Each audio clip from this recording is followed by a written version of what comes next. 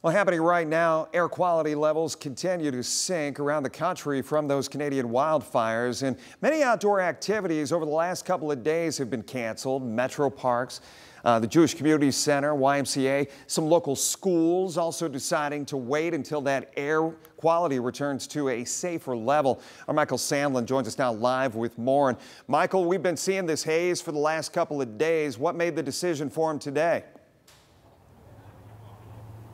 Well, Jeff, multiple groups that I spoke to say it comes down to a recommendation from the EPA, asking people to limit their outside time and especially avoid strenuous activities like exercise. I found two groups today who adhered to that policy, and I found one group who can't afford to stop.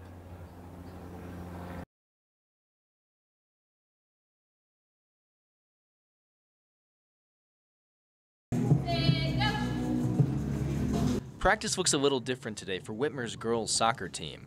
The air has brought them and every outdoor team inside for the time being.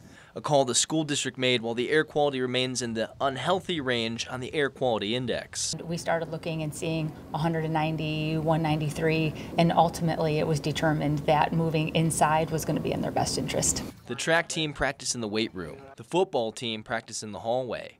Everyone found a way to still get in their training, even if the environment is a little unconventional.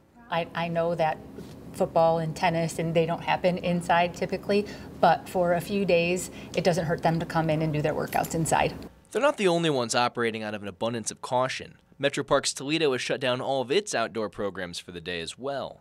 Summer camp, we took the day off today because kids would be outside running around normally. Our canal boat operation is shut down for the day. That's not strenuous for the passengers, but it is for the crew. So thinking of our staff, our volunteers, and certainly our visitors. Metro Parks has now set a rule that if the haze reaches the red zone again, cancellations will continue. But not everyone is trying to avoid the haze. Football teams from Florence and Parma, Italy are still actively preparing for their version of the Super Bowl, the Italian Bowl.